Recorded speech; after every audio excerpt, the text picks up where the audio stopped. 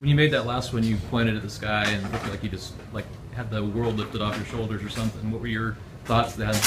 Well, I always point to the sky because, I'm just saying, basically it's my way of saying thank you, Lord. I've all along, this whole process, I felt that I've really leaned on my faith, and especially this week, I couldn't have done it without my faith, and I just want to honor my Lord and Savior, and that was pretty cool to be able to do that today.